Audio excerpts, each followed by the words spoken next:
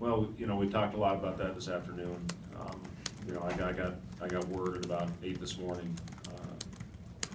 Coach Orr's daughter, Leslie, reached out to Julie Flory, and she called me immediately and gave me the news. And I'll tell you guys, this has been as hard a day as I've had coaching. I talked to our guys just about what Johnny meant to the entire community in the state, to college basketball in general. And he comes in here and he takes a program that's averaging about 6,000 people and immediately turns it into a national power. And I talked to our guys. I told them I needed them. I said, guys, I'm gonna need you today. This is gonna be a rough one for me to get through. And they did that for us, and they did it for him, and that's what I told them. And you know, I talked about, you know, when Johnny got here, the exciting style of basketball that he brought to Hilton Coliseum. Let's bring that back.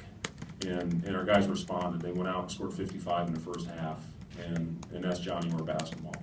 And that's what I pleaded with them. You know, I feel our pace has been too slow, our spacing hasn't been great.